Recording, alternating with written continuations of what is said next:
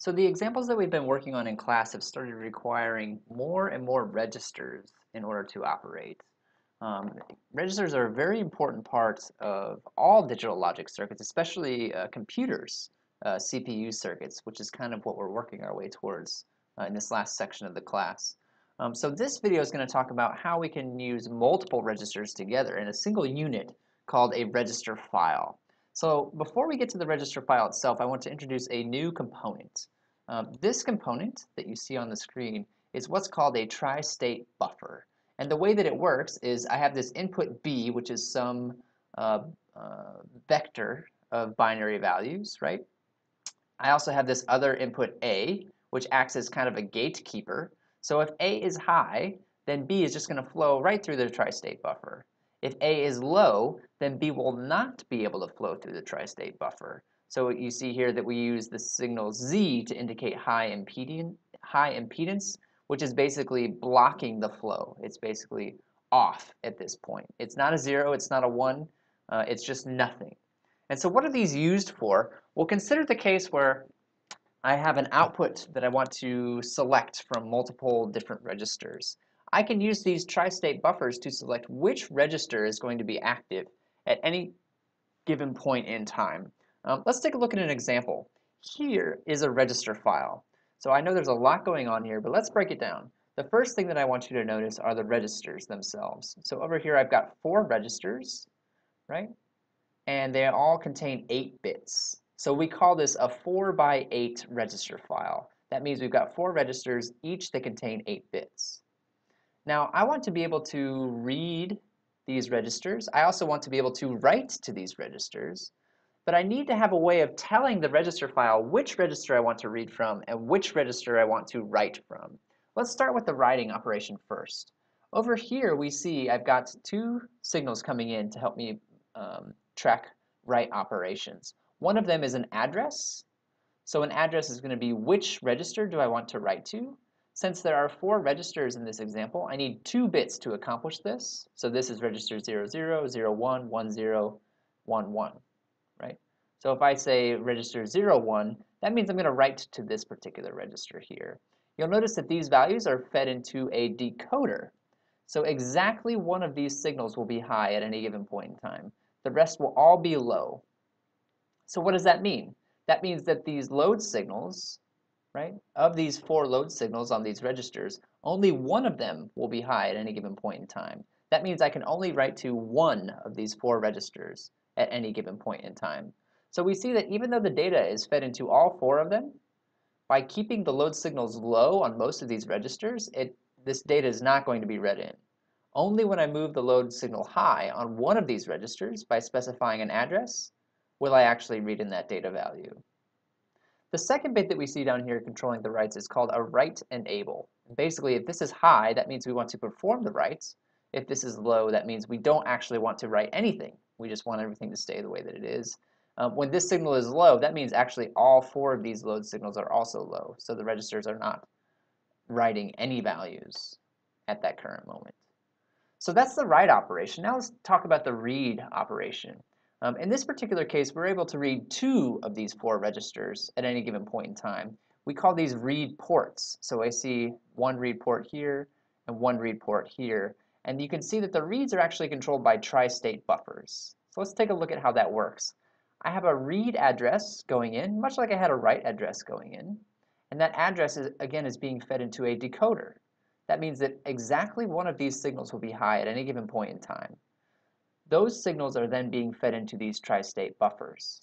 So what does that mean? That means only one of these tri-state buffers will be active at any given point in time. So let's say this one is active. This one will be off, this one will be off, this one will be off, which means that the contents of this register will be output to this bus, and that will be the output of this particular read port. You see I have a second read port here that behaves in much the same way with its own set of tri-state buffers. So it allows me to read 2 register values at once instead of just one. And much like we saw with the write bit, with the write enable bit, we also have a read enable bit. So when this is high, we'll see a value here. When this is low, we actually won't see a value on these outputs at all. They'll just be nothing. So that's how a register file works. You can actually extend this to include as many registers as you want with as many bits as you want. The next thing that I'd like to talk to you about, before we get to that, here's what the block diagram looks like. So if you ever use these in your circuits, you actually don't need to sketch all of this out unless I specifically ask you to. It's perfectly acceptable to use a block diagram for this purpose in your circuits. You see I've got the data going in, the write address, the write enable, the read address, the read enable twice, once for each read port, and then 2 read values coming out, 1 for each read port. So the next thing that I'd like to talk to you about is how do we actually implement register files in VHDL? And in order to make that happen, we have to use a new construct, one that we haven't seen before, called an array.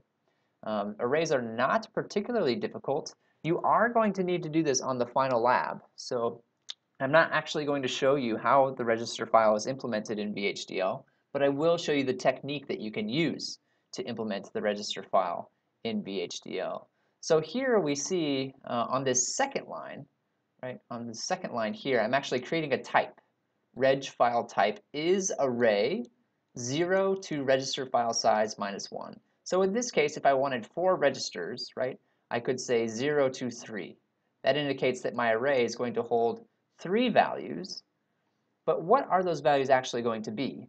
So of word indicates what I want this array to actually contain, and if you look at the first line, we see that word is defined as a standard logic vector from word size down to 0. So word size in this case is 16 bits, right? So what do I have? I have an array in this case of 4 16-bit values. I think it might actually be more than 4 in this particular case. I think it might be 8 16-bit values. So this array is actually the register file. And then I declare it as a signal, right? Reg is a signal of type reg file type. So what does that allow me to do? That allows me to do things like this. This is a register assignment. I want register 2 to be equal to the value of register 1 plus the value of register 4. I can assign multiple registers at once by specifying ranges. I can specify individual bits by using 2 indexes. What is this saying? This says go to the 3rd register, find the 5th bit of that register, and set that bit to be high. Or if I want to, right, I can also use indexing based off of other variables. So here x and y are signals. Int converts these to integer types. That is a type within VHDL, much like in Java or MATLAB or other programming languages. And so this is basically copying. Copy the register at address y into the register at address x. So using this technique, using this array, you should be able to actually implement a register file. In fact, that is one of the things that I'm going to ask you to do on Lab 5. So finally, to wrap this up, I briefly wanted to introduce this concept of multifunction registers. So sometimes we want our registers to do more than just reads and writes. Other times we want them to be able to clear instead. We want to be able to reset them to nothing. So if that's the case, it's pretty simple. I can just introduce a multiplexer, and now I have the option to read in many different values to my different registers. So in this particular case, we see I've got a 4-to-1 mux. One of the inputs is 0, right? One of the inputs is data in value, right? Another one of the inputs is the output of the register itself, just the output. So what does that mean? That means that I've got a few possible options as to what the register value can be. It can either maintain its previous value, that's controlled by the load signal. It can be cleared, that's controlled by this 0 signal.